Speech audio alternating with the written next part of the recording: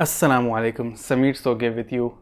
I generally buy kits in order to learn something new, and when I'm done learning, I modify the kit to my requirement. A while back, I had bought a Google AIY voice kit. Using that, I made a voice control DSLR rig, which means I can control this camera using voice commands. From the leftover box and speakers, I made a Toddler tutor with which you can teach kids using audio basic things like alphabets, numbers, colors. From the leftover microphone, stereo microphone, I wanted to make a baby audio monitor. I struggled a lot with it. For some reason, this wasn't working without the kit hat. One fine day, I stumbled upon a Reddit post which had the hint as to what I was doing wrong. I connected this thing to a Raspberry Pi Zero and made it into a baby audio monitor. Let's see how it works. So this is the connection of the AIY mic board with the Raspberry Pi Zero. The power goes to 3.3 volts of the Raspberry Pi Zero. The data, which is the blue wire, goes to pin number 35 of the Raspberry Pi. It goes via a 52 ohms resistor. The mistake I was doing before was I wasn't using a resistor at all, due to which it wasn't working. This white wire, which is the BCLK, goes to pin number 12. The green wire, which is LRCLK or left-right clock, goes to pin number 38, and ground goes to ground. The next thing we have to do is enable I2S support in the Raspberry Pi kernel. We have to refer this guide of Adafruit, which is meant for enabling I2S mic support into the Raspberry Pi kernel. This is meant for their board, but it would work for any other I2S mic. They have given the connection for their particular board. We don't need that because we have already done our connection. Then we have to follow all the procedures which is listed here.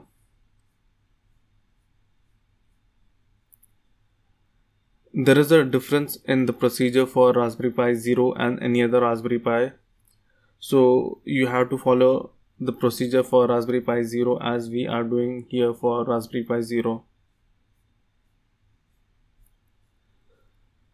After you complete this process and do the testing, you have to install VLC in the Raspberry Pi. This is our Raspberry Pi. You have to install VLC with sudo apt-get install VLC.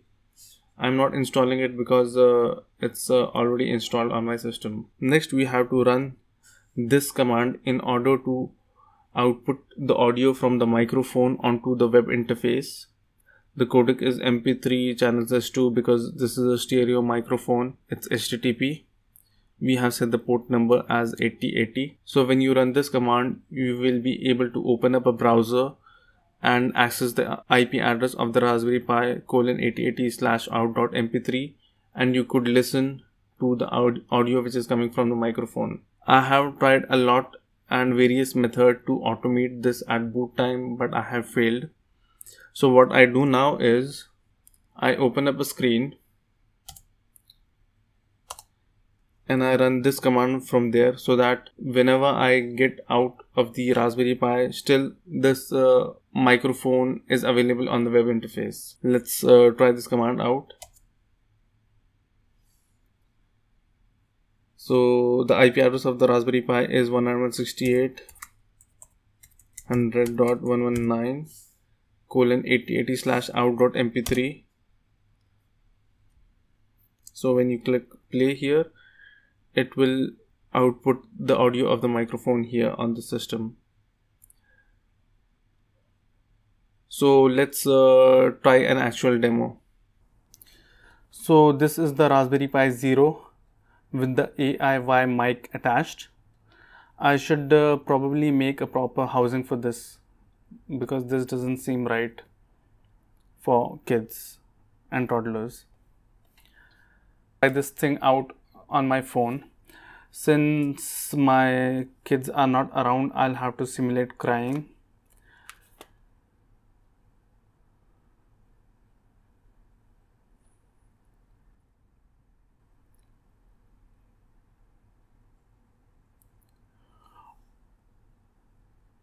So let's listen to my crying, because who doesn't want to hear crying in stereo? Oh,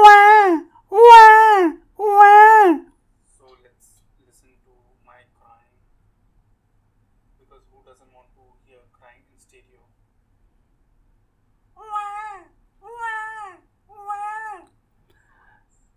There is a little delay in the audio, and as the days progress the delay increases, so it would be better to restart the script to reduce the delay. Thanks for watching and do subscribe.